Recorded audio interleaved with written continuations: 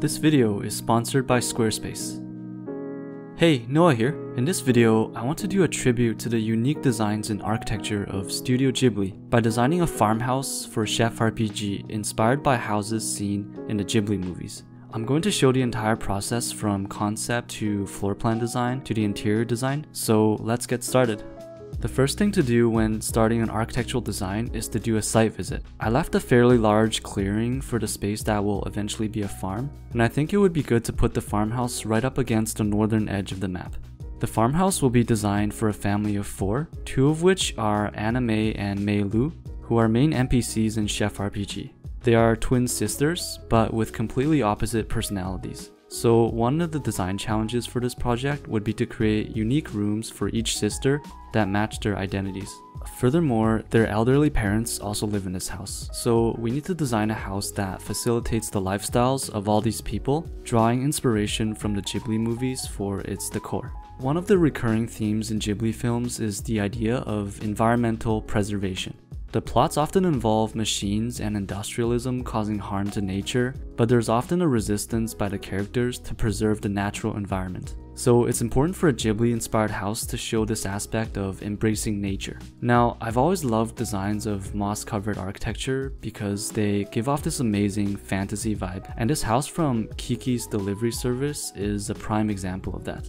The house itself is a fairly standard traditional European house, but the moss on the roof and walls really make it unique. Usually in architecture, you want to design the building from inside out, meaning you do the massing, then the floor plan, and design the exterior afterwards. This is a good way to design as it ensures your plan is highly functional and efficient. However, in certain cases where the exterior look is extremely important and a unique design is highly desirable, architects often do the opposite and design from the outside in.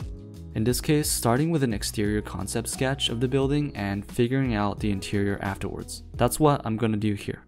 After a couple of different iterations, I arrived at this concept where the roof has a slight curve, meeting at a high point in the middle. The roof slopes further down on the right side, almost touching the ground. We will have wooden beams on the front face to highlight the house features. The entire roof will be covered by moss, and having the sloped roof allows the moss to join the ground to create a seamless transition between the landscape and architecture. There will be a metal chimney on the left side, and finally a detached grain silo on the right side. Now that we have this sketch, we can throw that directly into Photoshop and begin the drawing process. Super quick, I'm just tracing the lines and blocking out the major colors. I want to try a white stucco wall here since it would contrast pretty well with the moss roof. To start to give some depth to the drawing, let's draw out the wood frames and add some shadows and highlights to give it more three-dimensionality. We don't necessarily need this, but adding a staircase allows you to draw more attention to the center of the building and helps to create a transition between the grass and the architecture.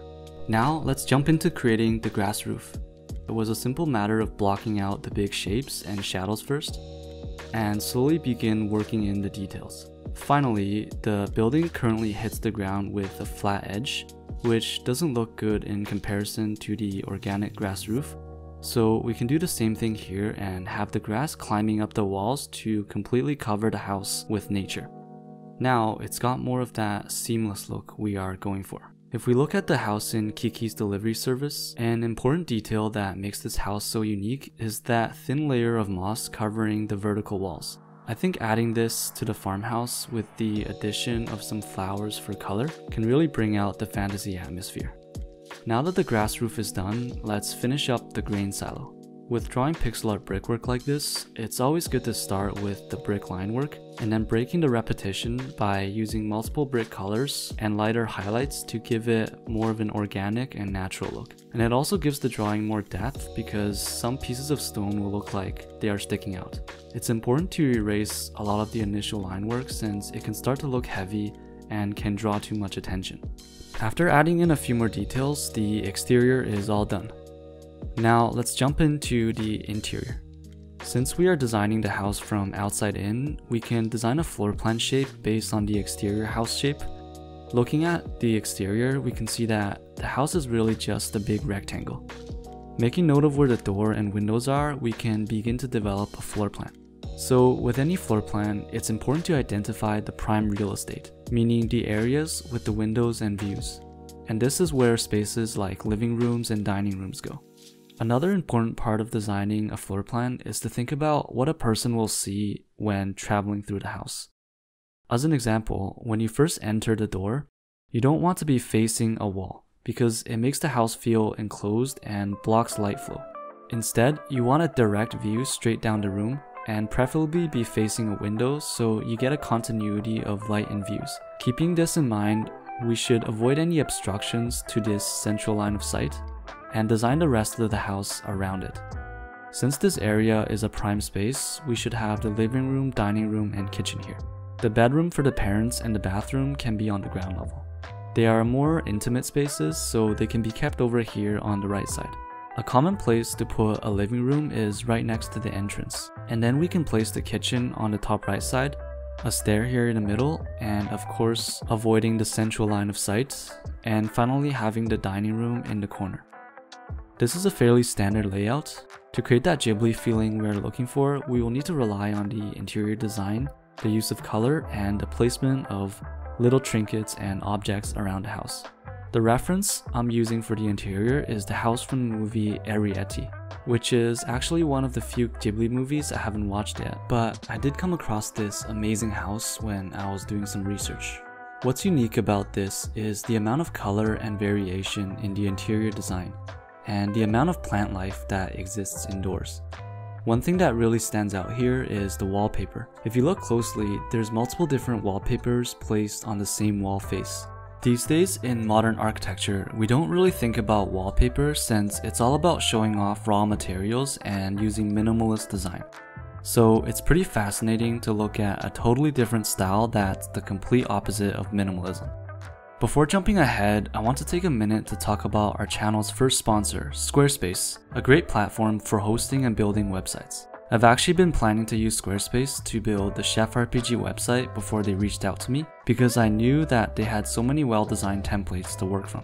What surprised me was the amount of customization available, and you can mix and match different templates to create pages suited to your needs. They have a great automated image scaling system, so I never have to worry about if images or videos are cropped incorrectly. Scrolling down, we have a system for collecting emails, which can be linked to Squarespace's emailing system if you ever need to send out important updates. They also have great portfolio tools that automatically adjust layouts, which allowed me to create a screenshots page where you can click and enlarge individual images. It's definitely a useful platform for artists and designers looking to create an online portfolio, or game developers looking to make a website for their game. If you're interested, check out squarespace.com for a free trial, and when you're ready to launch, go to squarespace.com/pixelarchitect to save 10% off your first purchase of a website or domain. Now back to the video. Now that we have the floor plan sketch of the interior, we can begin drawing it out with pixel art. Again, I'm just setting up the same by blocking out the major forms and rooms. The windows and the kitchen block are the only things on the wall that we need to draw. Now that we have the general shape of the wall, we can experiment with some wallpaper. And I want every wall in the house to be totally covered. To be honest, I think it doesn't matter too much what's on the wallpaper, but I'm just sketching some things off the top of my head that could match this fantasy farmhouse theme. Things like flowers, leaves, crystals, and vegetables. Pretty much any traditional looking designs could work here. These wallpapers don't look super good by themselves, but I think the power of wallpaper is that it's used to set the color and mood, and can be really transformative if you combine it with furniture and plants. After the wallpaper is ready, it's just a simple matter of cropping it into the walls. So I think it does give off a really interesting look. There's definitely a lot more color. It's hard to tell how effective this is without anything else in the scene, so let's draw the rest of the objects. Let's use a rustic wood floor to match the style of the Arrietty house.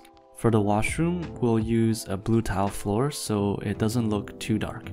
The staircase leading up to the second floor will be fairly simple. Since this is meant to be a simple rustic home, there shouldn't be some big fancy staircase.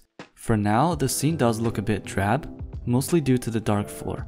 I'm going to try to fix it by creating some different carpets to brighten it up, and we can fine-tune the colors later to improve the atmosphere. After we've drawn in all the furniture, a key part to making these scenes more immersive is by having a lot of different household objects to make it look like someone is actually living here. I like to take a red brush here and just quickly sketch out any ideas that pops up. So here we can put a hat on top of the drawers. We need some books in the bookcase. We need some pots and pans on the kitchen shelves, and maybe a cutting board below, so it looks like someone is in the middle of preparing a meal. And it would be great to have a pot of stew on the stove. As mentioned earlier, what makes the Arietti house so unique is the abundance of houseplants. We won't put in as many plants in this house since it would start to become obstructive to the pathing. But we can definitely put plants all around the boundaries of the room, next to the windows and walls. Up on this right side shelf, let's put a ton of cups and glasses, and maybe a basket of vegetables on the counter. This is one of the cases where the more stuff there is, the better it looks. So that looks about right. I'm not going to show the process of drawing every object because that would make this video way too long. But after finishing the objects and adjusting some of the colors, here's what the final ground floor scene looks like. So the wallpaper definitely adds a ton of personality to the room. I guess if you try to use interior design with wallpaper, you have to be careful with it not being too colorful and drawing too much attention. In this case, the wallpaper doesn't jump out too much and seems to balance well with the rest of the scene. So the second story will have the bedrooms of the two sisters and a bathroom in the middle. Based on the exterior design, the second level is almost like an attic, sandwiched between two sloping roofs, and there will be just one window on each end. There's not much we can really do architecturally because of how constrained this floor is. This will be another instance where we will need to rely on the interior design and the objects to make the scene more interesting. I'm going to use the ground level as a backdrop and trace out the footprint for the second level, so the sizes between the two levels will match. After that, just following a similar process as before and drawing out the walls and blocking out the major colors. Finally, because the second floor is almost like an attic, we can make the walls slope down like this, which creates more intimate spaces as compared to the ground level. Now that we have this space to work with, we can get into designing the rooms for the two sisters. Because each sister has a different personality, I want to cater the design to match their hobbies and interests. The first sister is Anna May, who is a gamer and loves digital art. So her room shouldn't look like the rest of the house, with all the rustic furniture and the flower wallpaper. For her, we will need to create a whole new design to match her personality. Starting with the wallpaper, I'm again just drawing some patterns off the top of my head. I noticed that if you draw some random forms like this and mirror it on the X and Y axis, it can create a cool pattern. And after making a couple more wallpapers, we arrive with this final design. So I think an emphasis on black and neon blue could be cool here, and it gives off this cool sci-fi digital vibe. Let's assume that she's really into gaming culture, so she will have a couple posters on the walls. We'll write gamer on this poster just in case anyone is unsure. The posters function the same way as the wallpaper, where they're primarily used to set the mood. It would be great for the furniture to match her personality as well. So I'm going with a cyberpunk aesthetic, using the colors blue and orange, which typically look nice together. It gives the whole thing a spaceship feel, and it would be cool to have this little demon guy in the poster on these pillows. I think we can make this cute little guy a recurring character, sort of like the Pikachu equivalent in the Chef RPG game world. I'm quickly sketching out the rest of the furniture and objects to get a better sense of what I need to draw. We want a computer for her to work and play games. It would also be nice to have a TV here in the corner for some console gaming, and we can even have a beanbag.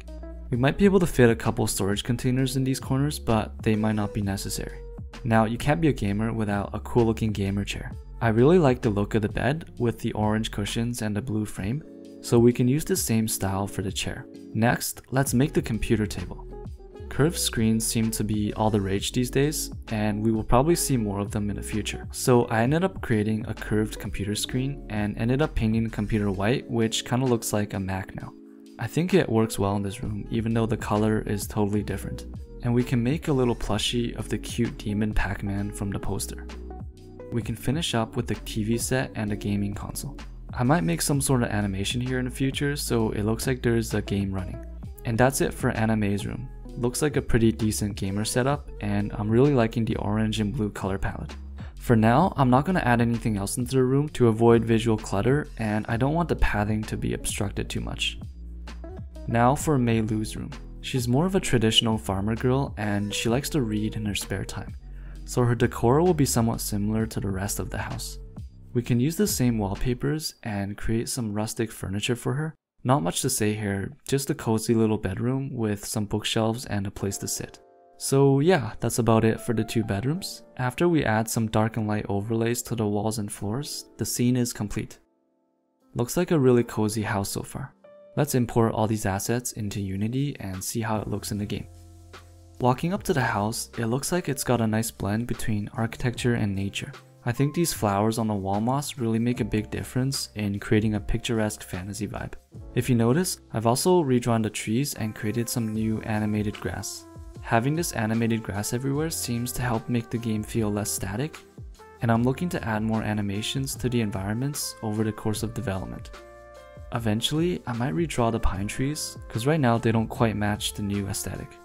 Entering the house, we get treated to a nice change in color and mood. I think it would look even nicer with some animations like a boiling kettle or some animated plants. And it would feel much better with people wandering about, but we are currently in the process of completely overhauling the character designs, so I don't want to make any new characters until that's ready. For now, I added some doors that you can click to swing open. I'll probably add some sort of prompt that pops up so you know if a door can be opened and which key to press. So let's check out the upper level.